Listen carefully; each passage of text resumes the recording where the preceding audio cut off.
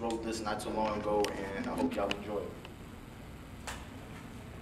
What colors did God use when he painted your smile so naturally beautiful?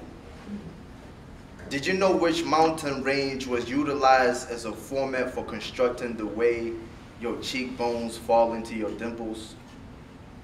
Or how he delicately poured your mother's tears into the soil that you have now come to know as your skin, so that one day you may grow and admire all that it took for you to begin. Tell me about how God took the time to plant each and every hair follicle on your head.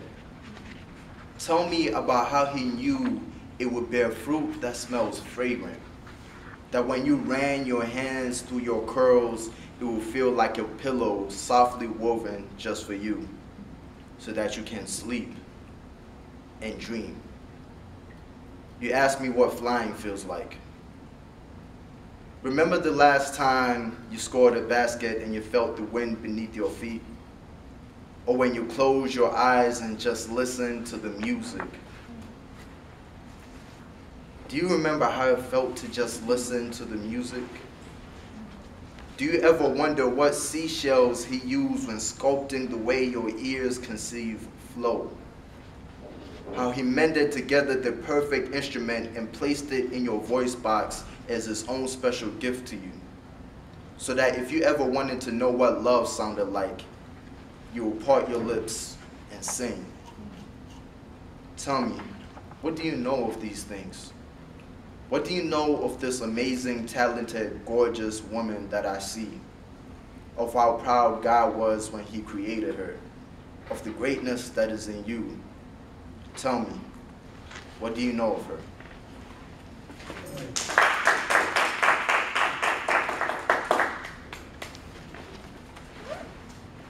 Winter's here, summer's lost like a brook young.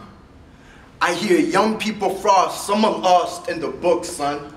Set your mind to something greater. Don't be mindful of the way their mind is made up to think that mine won't grow up to be minefields when you blow up, son. See, the burns of the explosions will show them that this is the way that mine feels. See, son, you got to love yourself. That's where the truth lies.